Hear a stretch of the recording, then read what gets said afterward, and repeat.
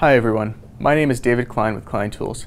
Today I want to talk to you about our insulated tools and specifically how to know when the insulation is no longer suitable for 1000-volt applications.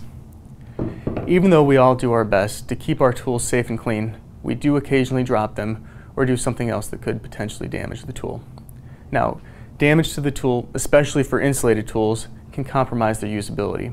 If the insulated portion of the tool is punctured, gouged, or cut, it could provide a direct pathway to the steel portion of the tool, which can be dangerous to the user and really anyone else nearby.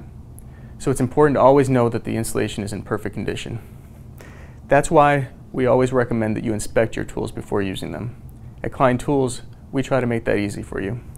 All of our insulated tools feature 2-layer molded grips that have a white underlayer. Now, this white underlayer is there to provide a warning sign that the insulation may be compromised.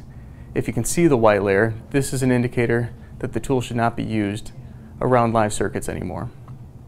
We recommend you only use this tool where parts have been de-energized. Many other tool manufacturers do not include a white layer, making it difficult for you to know whether the tool is safe to use or not.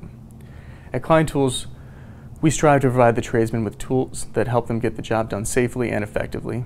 You should always de-energize any parts you're working on whenever possible, and again, inspect your tools before using them.